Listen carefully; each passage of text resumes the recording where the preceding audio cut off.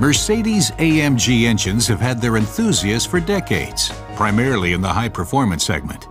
The AMG founders, Albrecht and Melcher, developed their particular production philosophy early on. The idea? Customized assembly. Each technician assembles an entire engine. One man, one engine, made by hand, because nothing beats sure instinct. The crankshaft. It must be able to translate up to 1,000 Newton-meters of torque. The next step for the technician, checking and mounting the high-strength, very light pistons on his engines. Not mechanically, because fingers feel more. The motor function also depends on the correct screw connection. Therefore, the torque is measured exactly.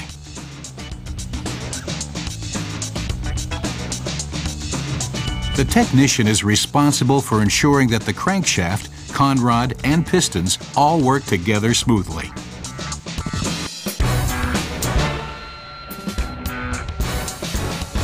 During assembly, automatic control and handcraft complement each other.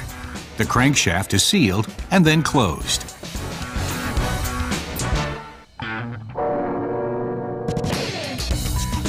The technician mounts the chain drive on his motor himself.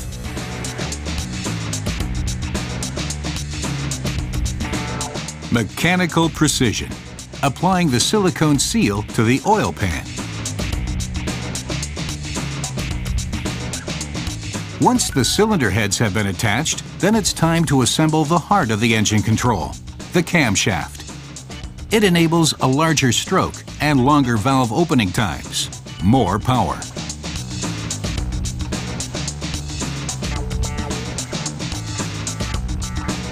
Above all, the timing must be precisely adjusted. Now we will see if the sealant and bolting pass the test.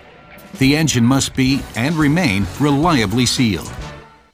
Only then is the technician allowed to sign his engine with the seal of quality. The cold test.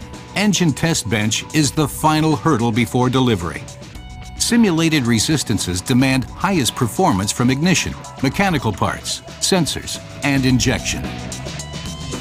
An almost completely handcrafted, custom-built engine leaves the test bench and will remain linked to its technician until the end of its days.